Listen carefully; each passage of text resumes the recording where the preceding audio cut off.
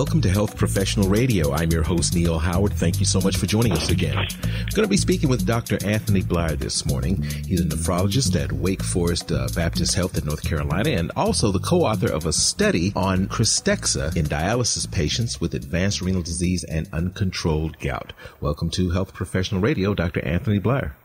Thank you very much. I'm happy to have this opportunity to speak with you today. Great. Well, as a nephrologist, give our listeners a bit of your background, and then let's talk about this study. Sure. So I went to medical school at Baylor College of Medicine, and I did my residency at Johns Hopkins, and my fellowship at the hospital of the University of Pennsylvania. And then I joined the nephrology faculty at Wake Forest, where I've been for over 25 years.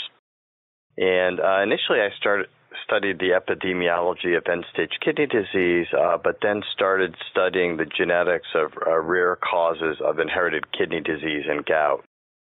And so in this study, we were able to combine two things that I'm interested in. One is epidemiology, and another is gout. And so most gout is caused by decreased excretion of uric acid in the urine and by problems with the kidney. So a lot of people who have gout have chronic kidney disease. And as chronic kidney disease worsens, unfortunately, some patients will end up receiving and needing dialysis.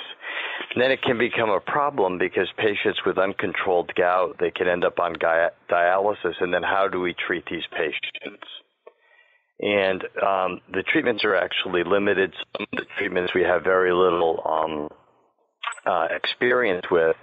And another problem that we have is that some people will come to dialysis and they'll have severe gout. And so then how do we treat this, especially the severe form of gout? And so in this study, what we looked at was this medicine called pegloticase. And what pegloticase does is it metabolizes uric acid.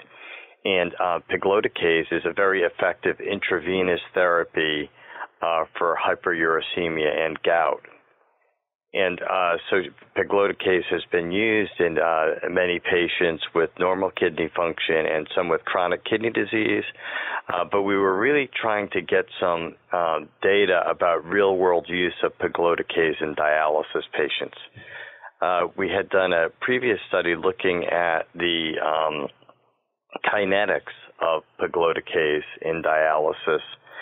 But this is the first study where we were able to look at patients who had received dialysis and were on pegloticase. So what were some of the major takeaways from the study? So I think the major takeaways, so first of all, we were dealing with data from the United States Renal Data System. And so like in a lot of large epidemiologic studies, we can't get all the data that we want, and we have to work with the data that's available. So what we were able to find was that there were 42 patients who were identified as having received pegloticase after starting dialysis. And 9 patients, 21%, had received at least 12 infusions of pegloticase. So they had received it a number of times. So while we don't have data saying about its efficacy, we can usually say that pegloticase is very effective in lowering uric acid levels. And if these 21% of the patients received at least 12 infusions, this means it was well tolerated in this group of patients and effective. And this would be consistent with our earlier study looking at the kinetics of pegloticase, which looked like it would be helpful or it would be okay to use in patients who are on dialysis. Do you think that this is going to greatly alter clinicians treating dialysis patients?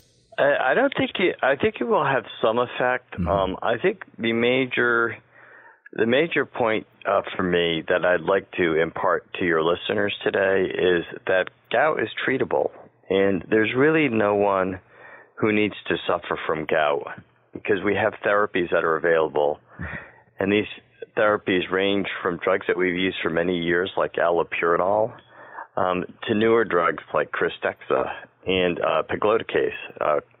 And so with these medicines, I think every patient now should be able to be treated with gout. We should not have patients who have recurrent painful gout that is not receiving treatment. And I think that nephrologists are a good point are good point persons for patients on dialysis who might have gout that we're interested in treating with pegloticase. Rheumatologists are also really helpful in this. But I think the most important thing for me is that if you have a patient with untreated gout, or I shouldn't say untreated, but with gout that's not responding to therapy, you should refer them to a rheumatologist or a nephrologist or someone who can help with therapy. And also that we found in this study that patients who are on these medicines, that the KRYSTEXXA can be well tolerated on dialysis.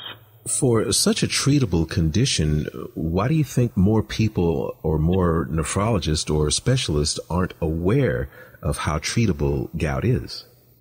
So I think the reason, I think one reason that we don't treat gout as effectively as we could is because for centuries, we've kind of thought of gout as this disease of people who don't eat well. We've had caricatures of individuals who are, eating this meal with lobster and steak and drinking wine and beer, and that this was the cause of gout. And sometimes we laugh off gout as, something that people are doing, that are experiencing because of their diet. But in reality, 80% of gout is due to chronic kidney disease. And a lot of these patients are not experiencing single episodes of gout, but recurrent attacks. Many times the patients aren't coming to the doctor with each attack of gout. And many times the patients are going to doctors who don't have experience with dosing medications for gout and chronic kidney disease. And so I think these are the reasons that a lot of people, the gout is untreated. And this is really why I think if you have a patient who has gout and it's not responding to the therapy that you're giving, really consider referring to a rheumatologist or to a nephrologist to help with its care. Now, you've talked about the suffering that's associated with gout and also the cause, but what are some of the symptoms, briefly, of gout? Do they affect the bones, the joints, the skin? What are the symptoms that people should be aware of? Well, thank you. That's a really good question. And so the most common symptom that patients have is that they get a painful, swollen joint. A lot of times that's in the big toe. It's called podagra if it occurs in the big toe. But it can occur also on the top of the foot, in the ankle, or in the knee. These are really common sites for gout. And the joint usually gets very red, and patients have these symptoms where they say they can't even put a sheet on top of their toe because it's so painful. Now, after patients have had several attacks of gout, sometimes the gout pain can become chronic. So we might miss it because they're having pain like almost all the time. And even though gout occurs in these joints, you can also have uric acid deposition in other areas throughout the body where we may not even have symptoms. So the primary symptoms are just really acute pain and swelling and redness of usually one or maybe two joints at one time. And the pain usually responds to therapy with medications like non-steroidals or prednisone. Where can our listeners go online and learn some more about uncontrolled gout and possibly about the study that we've been talking about involving KRYSTEXXA today? So I think a good place to start with would be kidney.org. That's the National Kidney Foundation site, and they'll have a link to their spring clinical meetings, and they'll have information about this study. Other sites that are good, you can also always go to the Mayo Clinic site to learn about gout, as well as goutrevealed.com, which talks about gout that's resistant to therapy.